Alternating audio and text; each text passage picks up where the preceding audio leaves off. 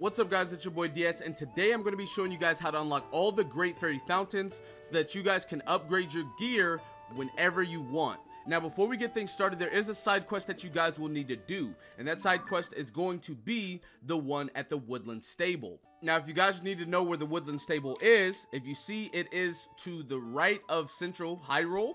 If you guys are looking at Lookout Landing, it's going to be going literally top right. And it's going to be right here. The closest shrine is going to be the Ikochu shrine. So there you guys go as far as that. Now, before we can get this side quest started, you need to make your way over here to the Lucky Clover Gazette by the Rito, as you guys see right there. And the reason why is because you need to start this quest with her. And once you guys start this quest with her, then you can go back over to the stable and start that. Now that you're back at the Woodland Stable, you will come over here and they will have the quest for you.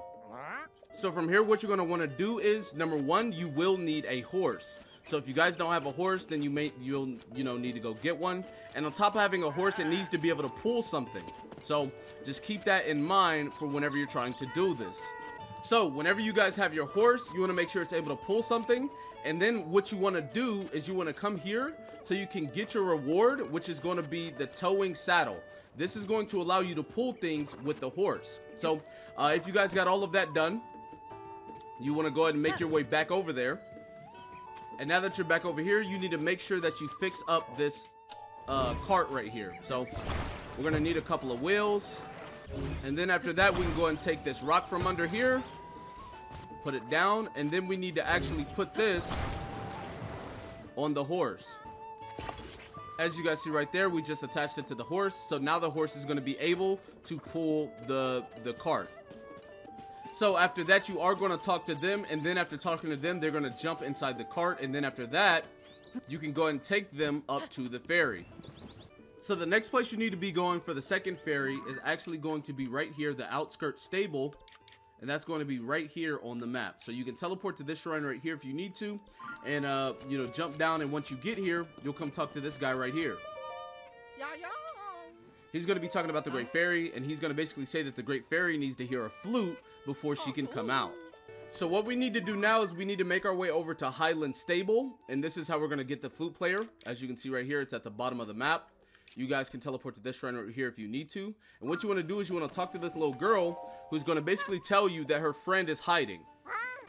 If you guys come over here to this tree, you'll notice that you'll hear a flute. And that they're hiding in this tree. And what Piper will have you do is they want you to actually get 10 fireflies. So what you'll want to do is, number one, you need to come over here so you guys can sleep. Or if it's raining right now, so I can't do anything about that. You can go inside and use the bed. But you also want to make sure that you guys put a stealth outfit on so that you guys can get the fireflies a lot easier. So now that it's nighttime, you guys want to follow this road right here from the stable. And by the water, there is going to be fireflies. Just make sure you grab 10 of them. So after giving the fireflies to Piper, you want to go talk to her friend again who will be inside the stable. And you'll tell her to follow you. After you do all that, you're actually going to teleport back to the Outskirts Stable, which is going to be right here. You're going to talk to this guy, and he's going to tell you that he wants, that they need to get up to the ferry, but they can't because of the rocks and all this, yada yada. So what you're going to do is, you're going to take this right here, put it down. You're going to go grab this other wheel.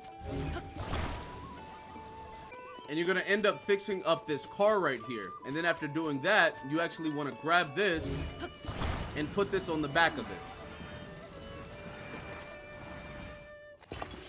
Now that we've done that, we can go ahead and talk to this guy again and get everybody ready. Then after that, you just want to make your way up the mountain. So now that you got your second ferry, you actually want to make your way here to the Tabantha Bridge Stable. You can use this shrine right here. It's going to be on the left side of the map. And when you get here, there's either going to be people talking here, and if not, this lady right here. So you go ahead and talk to her, and she's going to basically say, hey, there's going to be a guy that, went over the bridge, and he ended up falling in a hole. That's long story short. So anyways, where that is it's going to be right here. There's going to be a hole here. So you want to make your way here and help the guy that, fell in. So as you guys see right there, there is the hole. So all you got to do now is drop down, and you want to go talk to the guy. And now what you need to do is basically fix up his wagon with some of these tools so that he can get his wagon out of the hole. So after you're done fixing up his wagon, I put 2 flame emitters inside the balloons, and I put 2 fans on the back. You'll go and you'll talk to him. Oi! And then after that, you can go ahead and get up out of here.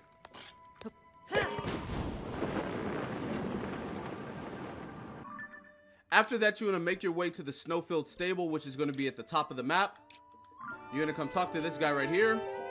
And basically, he's going to say that they need a roof on top of their carriage because of the snow. So all you got to do is grab something, put something on top, so it acts as a roof. And you guys should be good to go.